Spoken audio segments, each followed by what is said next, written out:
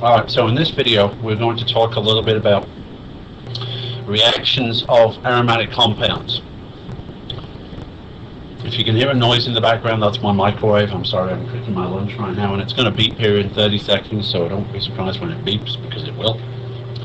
So one question that we might want to ask ourselves is, after you've watched the last video about how you add particular electrophiles onto your benzene ring, what if you already have a substituent on your ring, and how does that affect how this other group adds on? So from what you've seen before, HNO3 and H2SO4 are going to give you a nitro group on your ring. Okay, there's my point. But the issue we have to take into account is, what does the bromine do? Or what does the aldehyde group do? Or what does the methoxy group here do? Because it's important to understand what these groups do. For bromobenzene, bromine does one thing in particular, and what it does is it actually directs, and this is an important word, it directs placement of the nitro group into what's called the ortho and para positions. Now, you've seen ortho and para before when we talked about naming of these guys.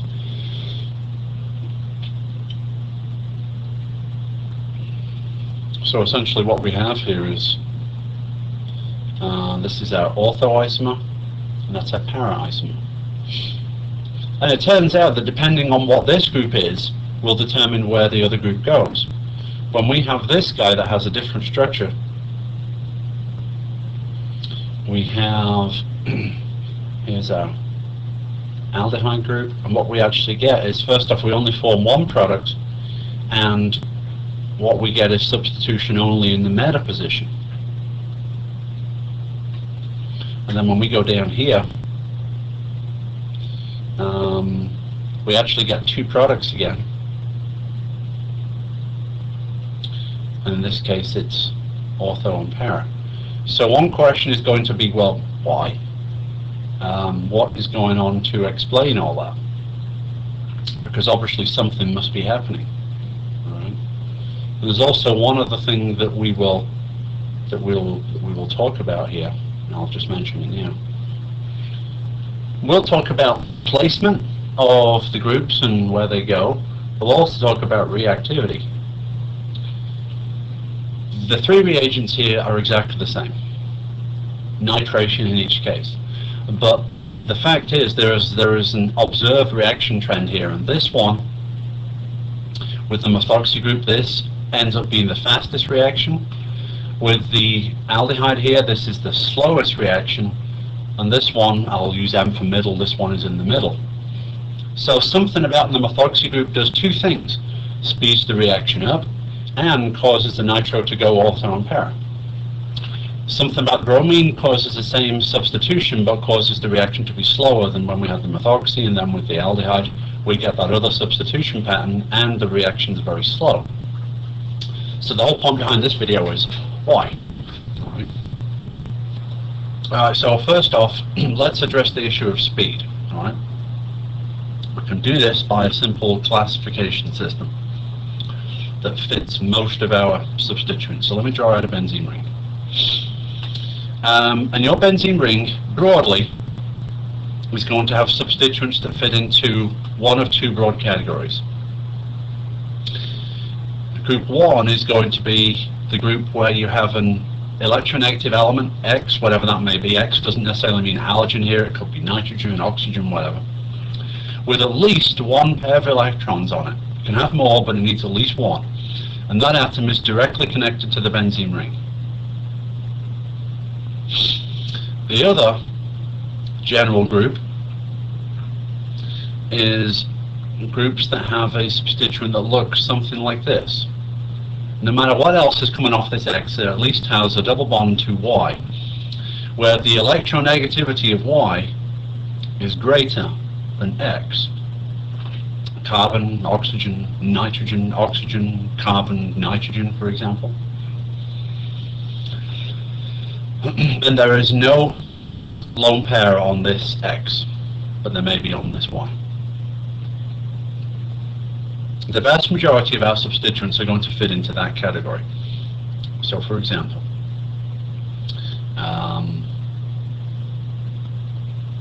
bromine,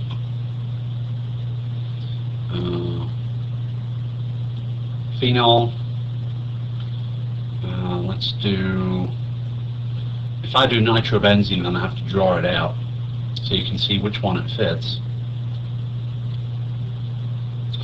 So bromine, put all the lone pairs on there, and you can see, oh, those are supposed to be lone pairs. You can see which one that fits. It fits number 1. And then we have the OH, which also fits number 1, and then the NO2, which you can see fits number 2. So what this means is, like I said, each of our groups here can fit one of these 2 general structures. And determining how this affects the rate of the reaction, the relative rate of the reaction, and the orientation of the product is what we'll look at right now. When we have something with a pair of electrons right on that atom, can we draw out some resonance structures for what those electrons could do? Well, the fact is, yes, we could. We could funnel these electrons down into here and funnel them into the ring. And I could draw out a bunch of resonance structures here. The important thing is that the electrons have been added into the ring. So what's happened to the electron density in my benzene ring? Well, it's increased. And if it's increased, what does that do to the nucleophilic nature of my benzene ring? Well, if I have more electrons in there, you need electrons to attack something.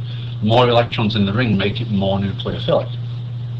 That's why the vast majority of groups that fit this structure increase the rate of the reaction. There's a couple of exceptions. So for example, phenol fits group 1, and in phenol you can do that very thing, and phenol does indeed speed up, or phenol undergoes a faster reaction than benzene does. Now let's look at this guy. Just as in 1 you could funnel electrons in, we have a double bond here with Y that's more electronegative than X. And we can actually do the opposite. We can funnel electrons out of the ring up onto here. Let's see, and we get out one resonance structure, and again we can draw out a bunch of them that would look, oops, that's not N, what am I doing? It's too early in the morning, but it's 11:40, so it's not early. We have X, we have Y. Y is now going to have a negative charge on it. We have this, and we have this, and we have a positive charge here on our ring. So with these groups, we actually can remove electron density from the ring. So therefore, what does that do to the relative reactivity of something like this? Well, it makes the benzene ring less reactive. That is why your nitro groups, your benzaldehydes, your esters, your carboxylic acids, all those with the double bond oxyl, with a double bond to something electronegative, end up being less reactive than just benzene. So we have 2 broad groups, yeah? Those that push electrons into the ring, and then those that take it out. Those that push electrons into the ring speed the rate of reaction up, and those are called activators, because they activate the ring. Those that pull electrons out slow the reaction down, so they're called deactivators. But everything I'm doing here is by resonance.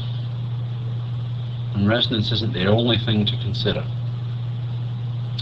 Because, for example, this, when we look at the NO2 group, it's electron withdrawing by resonance. In other words, electrons can be pulled out of the ring. The other thing we have to think about is something called induction. Induction is simply a measure of essentially electronegativity. Nitrogen, oxygen, and oxygen are all more electronegative than carbon. So if this is the carbon that all these 3 are bound to, by induction, these 3, particularly the nitrogen, pull electrons away from the benzene ring. So by induction, NO2 is electron withdrawing. It's also electron withdrawing by resonance. In phenol, Oxygen is more electronegative than carbon, so the OH is electron withdrawing by induction, but electron donating by resonance. The resonance effect is bigger because the group like this is an activator. The only example where this is not the case, where it's actually the opposite, and you will have seen this if you've looked in the book about it, the halogens, for some reason, are the only group that direct orthopara and yet are ring deactivators. Because usually something that's an activator is also an orthopara director. So we would expect bromine fits this general structure with the lone pair here. By resonance, it shoves electrons into the ring. And yet it's still classified as a deactivator, so it reacts more slowly than benzene. So if it's electron donating by resonance, what must it be by induction? Well, bromine is much more electronegative than carbon, so it's electron withdrawing by induction, and it just turns out the induction is bigger than the resonance. That's why the reaction slows down. However, because it still has the resonance here, it still directs orthopara, and we'll talk about that here in just a minute. So let's talk about why some things are meta and some things are orthopara. Okay. I'm going to do some resonance structures here. Now I'm going to show you something slightly different, well, more than slightly different about, more slightly different, it's different to what the book shows, but it illustrates the same concept. Okay? A group like OH here, we know that's an orthopara activator. What we're trying to explain right now is why it's orthopara. Okay? I'm going to push some electrons into this ring, so I'm going to push these onto here. Put those electrons right on there. Alright, so we're going to draw up a ring. So I have this here. Don't worry about the fact that I have 3 bonds to oxygen. That's not the focus here. The focus is what's going on in the ring. I have a negative charge on this carbon.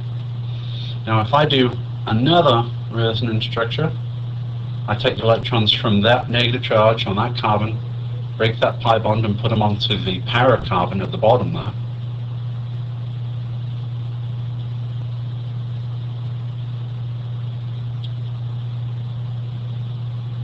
This is still the same.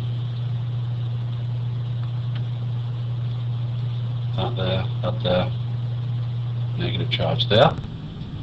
And I can do the same thing again.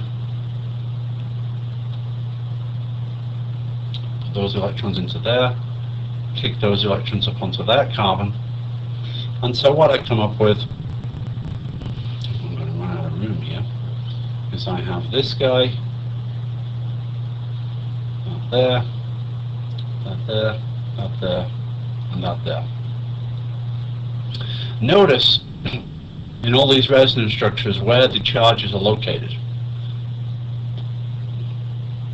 The charges are located on those 2 orthocarbons, which are essentially the same, and then the 1 paracarbon. Notice there's no way to put the charges on the metacarbons. So what that means is the ortho and paracarbons are more nucleophilic than the metacarbons, and hence why you get substitution at the ortho and para position. Now, like I said, the book explains this in a slightly different way. Okay, more than a slightly different way, but that's essentially the nuts and bolts of it. Now, if we look at something like something that's a meta director, let's just do benzaldehyde. All right. We said already, benzaldehyde is a meta-directing deactivator. But it's the meta-directing business that we want to look at right now. So I'm going to try and show you some resonance structures to indicate why that's the case. So we're going to put this here, put that negative charge on the oxygen, put this here, this here. Now what charge am I going to have on this carbon? Well, I'm pulling electrons out of the ring, so that's actually going to be a plus charge here. Okay. Now let me do some resonance structures here. Move those arrows up into that. sigma bond, or to form a new pi bond there. And when I do that, what I end up with is, let me just draw this out here, I've got a minus, we've got this here, that there. Now I have this here, now I have my plus charge down here. And I can do the same thing again.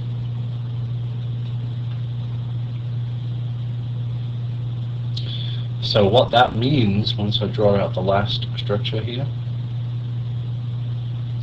do this one, that goes here, that is there, that plus charge is here. So where are the plus charges on the ring? Well, the plus charges are on the ortho and para carbons, which means out of these 1, 2, 3, 4, 5 carbons, which of those carbons are the least nucleophilic? Well, it's the ones with the plus charge. So therefore, which carbons are the most nucleophilic? Well, it ends up being the 2 metacarbons. And that is why for this sort of species you get meta direction, and why for this sort of species you get ortho-para direction. Alright, that's how that all works. So one of the other things that I want to talk about a little bit too is you are going to see groups like, for example,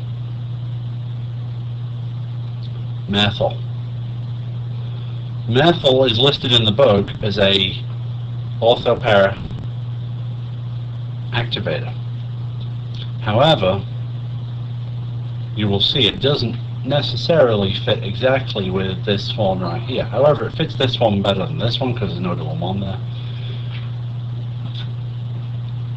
Basically, one thing to remember here is if there is some sort of alkyl group on the benzene ring, it's an ortho-para activator. It's not a very strong activator. So for something like this with a lone pair, that's much more strong of an activator, but that's still an activator. And so in your book, you'll actually have a table of relative strengths of activating, deactivating effects in all these groups. And you'll have things like, you'll have the ortho-para activators, you'll have the one example of ortho-para deactivators, and then you have your meta deactivators. Now the ortho-para deactivators, the only examples of that are the halogens, Br, Cl, I, F, although these two don't really talk about too much. Ortho-para activators, again, is anything with something electronegative that has a pair of electrons on it directly connected to the ring. OH, OCH3,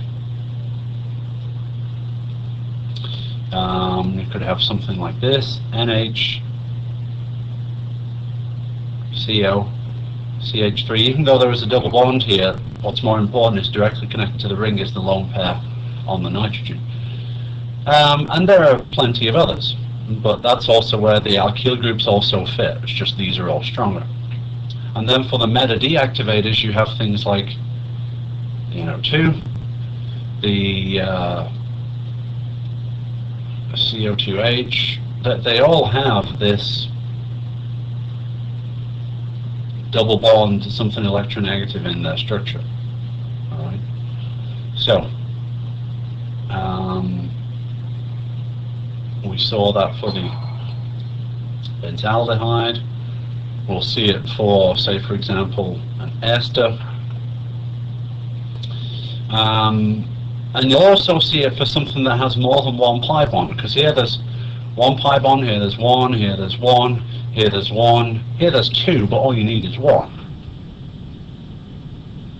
SO3H also fits that same group. So you can actually predict what's going to happen based on the structure of the group that's already on the ring. Okay?